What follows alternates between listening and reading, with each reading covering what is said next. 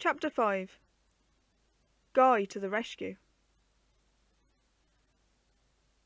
Soon afterwards, the entire gang of convicts was split up and sold off to various people who wanted cheap labour.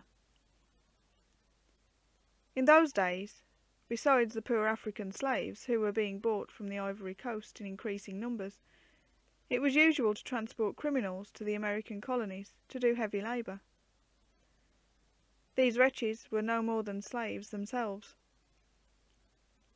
With Riach and Alistair MacLeod, Guy was bound out to a tobacco planter named Gervase Holly, who owned a big estate on the Roanoke River in the neighbouring colony of North Carolina.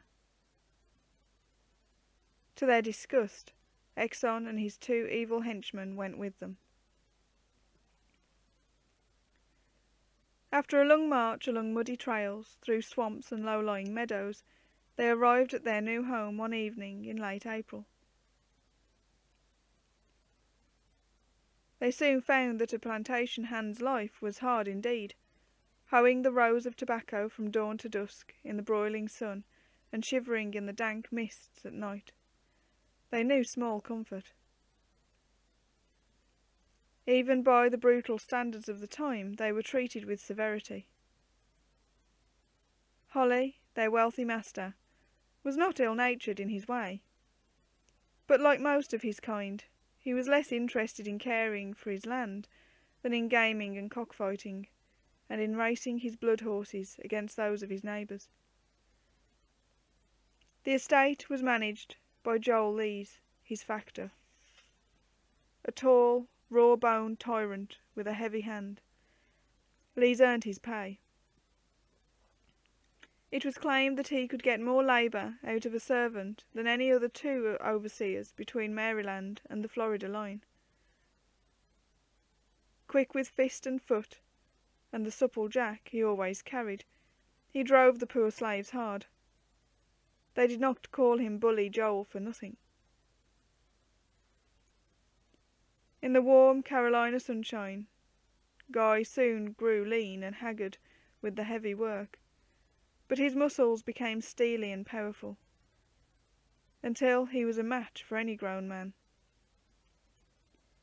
In spite of the poor food and miserable living, he came to be tall and broad, with a lithe, supple strength that he might never have gained at home.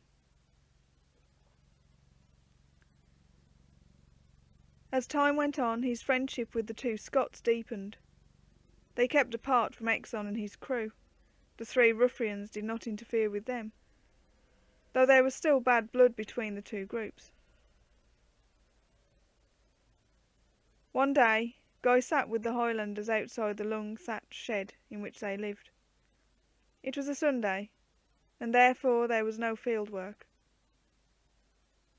The day was glorious, and they took things easily, as Bully Joel would not be along to vex them with his fists and cane.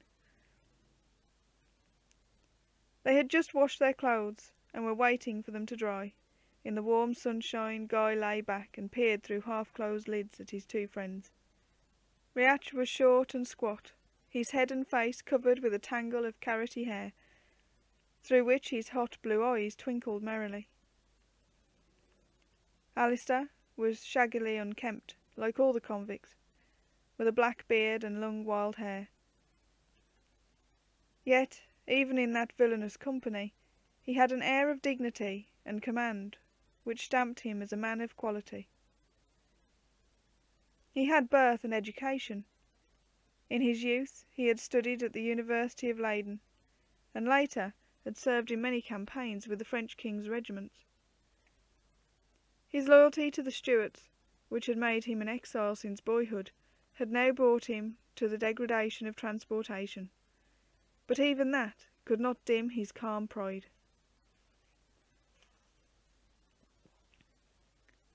Though Guy had no feeling for the Jacobite cause, he knew that it must have some great claim to honesty if it could hold such devotion. With thousands of others, Riach and Alistair had risked all they had to champion it, even their very lives. What was more, they loved it still. By and by their clothes were fit to put on, and they dressed in the shoddy rags. As they did so, they saw the dust whirl up from the trail along the river. It billowed above the cypress trees in a red fog, drifting in the sunlight. "Our noble host returning with his guests," Alistair remarked. "He was winning 5,000 gold guineas yesterday, when that red colt of his beat Sir Willoughby Lacy's Thunderboy. Now he's bringing them all home to celebrate." The trail to the house came up from the river bank and skirted the plot where the slaves' huts lay. They could see it through the trees not far off. A gay company rode along the rutted sandy ribbon of earth. Gervase Holly sat a mettled bay gelding. He wore a rich laced coat of blue and white breeches, with deep deerskin boots to his thighs. He laughed and chatted to a heavy man in a plum-coloured suit. Behind them, a yellow-haired girl rode with a young dandy, who was tricked out in green and silver. Guy knew the big man was Sir Robert Aubrey, a cousin of Lord Granville, who owned an enormous tract of North Carolina. Sir Robert was just out from England with his daughter Anne. It was she who now paced behind him with the foppish Sir Willoughby Lacy.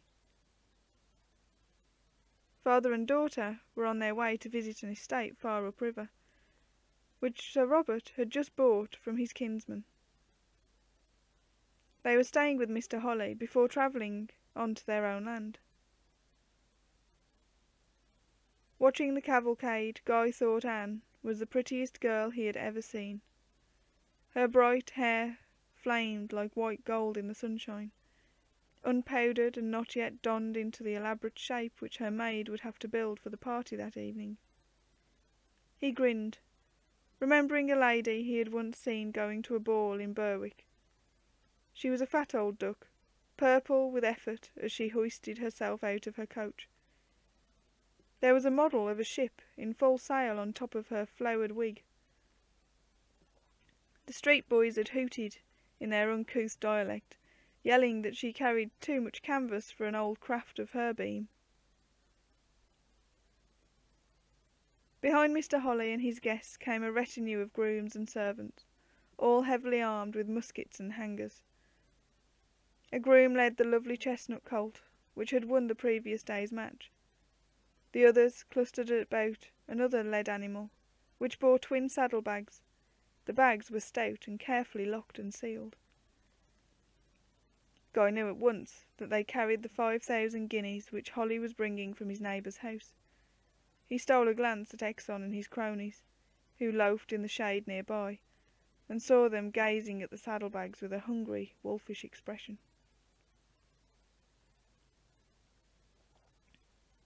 "Bill Exon and his pals have their eyes on those guineas," he chuckled. "It must come hard to them to see so much money and be unable to get their paws on it." 5,000 guineas, whatever. There was a look of awe on Riak's bearded face. In his country, a man was rich if he could find 5 guineas in cold cash, leave alone 5,000. He spoke quickly in Gaelic, and Alistair laughed. Riach was saying he should steal it and go from here, he explained. He does not like this place. "No more do I," Guy agreed. "Do you think there's a chance of running away?" "Why, it would be easy enough to run, I am thinking." Alistair's eye was still on the group of riders. "It has been whiles in my mind." The horses were near the sheds now. Guy could see their hooves stir up puffs of the sand in the road, and the laughing voices of the people were plain and distinct. The cypresses threw mottled shadows across the earth, sprinkling the trail with warm, rich patches of light in between. A hog lay in the middle of the trail, fast asleep in a pool of sunlight. He did not hear the riders until they were on top of him. All at once, just as Holly's gelding drew abreast, he awoke and jumped up with a squeak of alarm. In an instant he had darted between the horse's legs. Bedlam followed. The squeal of the pig mingled with shouts and the scuffle of plunging horses, as the train of riders plunged into utter confusion. Then Guy had a vision of a cream-coloured mare flying away from the ruck, The girl sat on its back with her loosened hair waving behind her. She could not stop the brute. Crazy with fright, it left the trail and tore across the open ground in front of the huts, galloping headlong for a thicket of close brushwood and hickory. Guy began to run. If the mare took her into the thicket, it was certain that she would be knocked out of the saddle by the branches and badly hurt. At the speed she was going, those hickory limbs would strike like clubs. He had always been able to run. Now he put every last ounce he had into a frantic dash to head the mare off. The animal was passing him at an angle. Unless he could reach her in a matter of seconds, it would be too late.